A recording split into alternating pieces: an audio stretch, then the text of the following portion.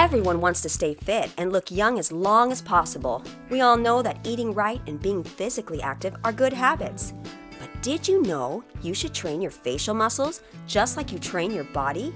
Otherwise, they lose their firmness as you age. Now you might think, oh gosh, one more thing to train. I've just paid for our gym membership. No worries. You don't need a gym or special equipment for the following exercises. You can perform them right now in front of your computer. So let's begin. The 7 most effective exercises to get rid of a double chin.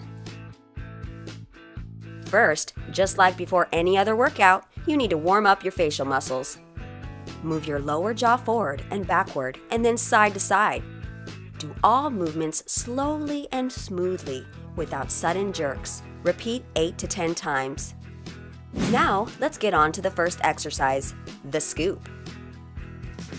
Open your mouth and roll your bottom lip over your lower teeth. Imagine that you need to scoop water with your lower jaw. Move your head down in a scooping motion and close your mouth while lifting your head. While doing this exercise, make sure that the corners of your lips are completely relaxed. Repeat 5 to 7 times. Isn't it a piece of cake? Then move on to the second exercise, nose touching. A double chin is associated with weak hyoid muscles, so you need to strengthen them. Stick out your tongue as far as possible and try to touch your nose with the tip of your tongue. Keep your lips relaxed and repeat the exercise 5 times. If you want to pull your cheeks up, try out the third exercise.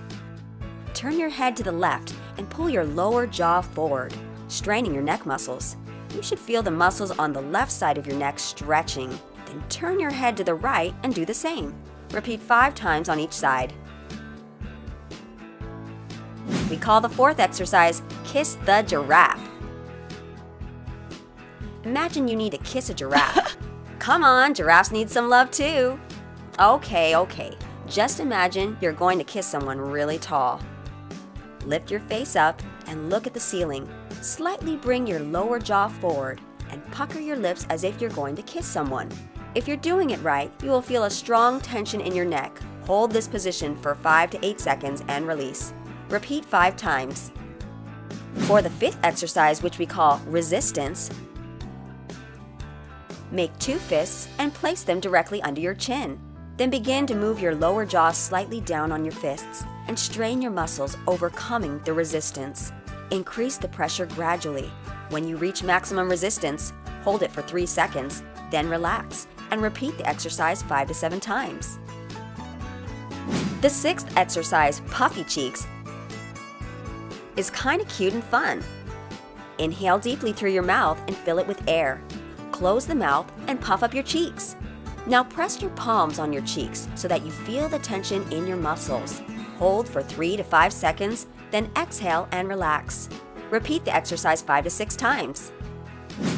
Here is the last, and my favorite, smile. Clench your teeth with your mouth closed and stretch the corners of your lips as wide as possible. Now push your tongue against the roof of your mouth, gradually increasing the pressure. If you feel a strong tension in your chin muscles, then well done, you're doing great. Hold this for 5 seconds and then relax for 3 seconds. Repeat 5 to 8 times. By the way, this exercise also works perfectly to lift up your mood when you're feeling down.